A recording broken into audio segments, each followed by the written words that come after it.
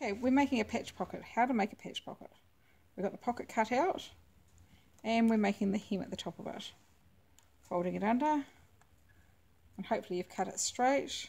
We're ironing it across here, and we're ironing the other one exactly the same, the second one. So I folded the first one to about 1 to 1.5 centimetres across, and the next one was probably about 2 centimetres.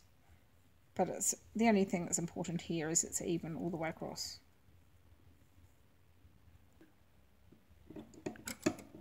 Okay, so we're sewing across the top here where we've just ironed using a compensating foot,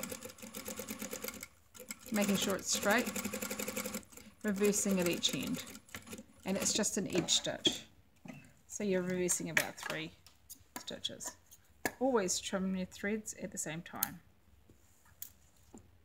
We have a choice at this point in time whether you want to see that top stitching on the outside like a little lip across there, or that way. Either way is okay, it doesn't matter. So I'm just going to do it this way for this exercise. So I've cut out a little template. It's 1.5 centimetres smaller than the actual pocket that I cut out originally. So it's a seam allowance in.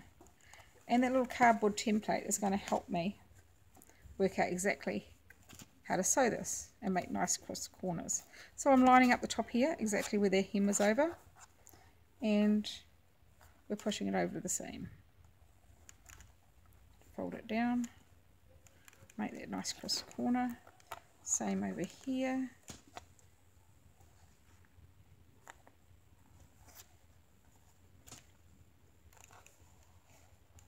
And this will help you to sew it.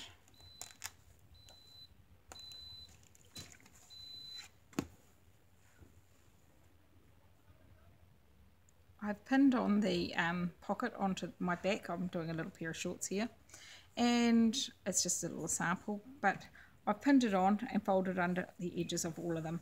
What I'm going to do is I'm going to sew up to the top here, remembering to reverse, and I'm edge stitching all my pocket. I'm going to go right to the top. I'm stopping about one stitch away from the top, sewing across 2 stitches. So there'll be 1,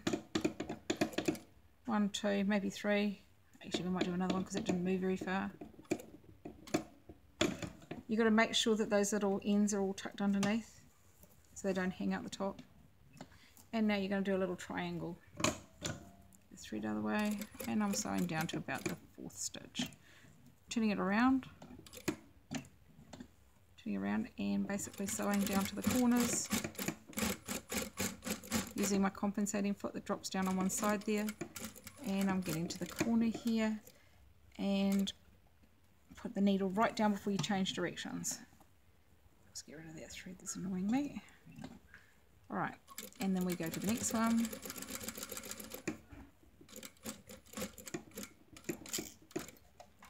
Again, needle right down.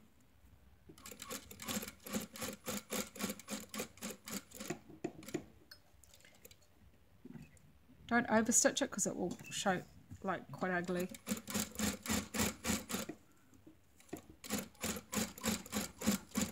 So I'm going right to the top this time, and I'm going to have a look at what's the other side look like. Okay, now I've got the other side, I've worked it out. I'm only doing a couple of little tiny stitches there, and it needs to be roughly the same distance down, and I'm going to try and replicate that on that side there, and then again, and meet on top of the stitching that you already had there, and go backwards and forwards. You always cut your threads at this point in time, both sides.